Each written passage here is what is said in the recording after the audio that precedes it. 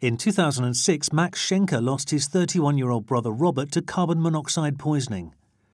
Robert hired a builder he'd been recommended to fix his weathered chimney. It was connected to the flue pipe on the kitchen boiler, and unbeknown to Robert, the builder dropped mortar down the chimney, blocking it. My brother, in parallel, had begun to feel unwell, which with hindsight were the telltale signs of carbon monoxide poisoning. This was a Saturday afternoon. He'd made some arrangements to go out with his girlfriend that evening for a bite to eat. A neighbour had suggested he should perhaps ask the builder if it was safe to put the heating on, because he wanted to have a shower before he went out, so he needed some hot water.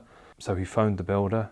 The builder had said, as far as I'm concerned, everything's safe, switch the boiler back on. So my brother did. He went to bed because he was still feeling unwell, try and sleep off what he thought was a hangover, and that was the last time he was seen. A few days after my brother's death, the health and safety executive got in touch. They did their investigation work, and they said within 7 minutes the house was full of dangerous levels of carbon monoxide poisoning. The police then had to become involved because from a health and safety point of view, they felt it had become a crime scene. The builder was later convicted of manslaughter. New research carried out among registered gas engineers reveals that more than 50% found a dangerous gas boiler, cooker or fire in a customer's home in the last year. One of those engineers was Christopher Darby, who was called out to a routine service in Taunton after the homeowner complained of headaches, dizziness and was rushed to hospital after collapsing. When I arrived, I walked in and initially I could see staining going up the wall from CO coming out of the wall heater. Because it was letting out CO, I condemned it straight away and issued a warning notice.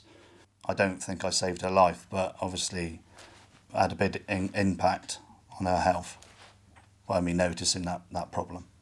My advice to people is to have their appliances checked by a gas-safe engineer every 12 months.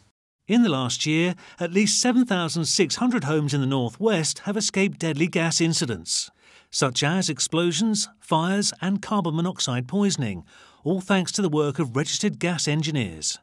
You can't see carbon monoxide, you can't smell it and you can't taste it, so you wouldn't necessarily know it was there. The symptoms of carbon monoxide poisoning are headache, nausea, feeling dizzy, breathlessness, collapse and loss of consciousness. 31 people have been killed and 1,000 people have been injured over the last 3 years as a result of a gas-related incident.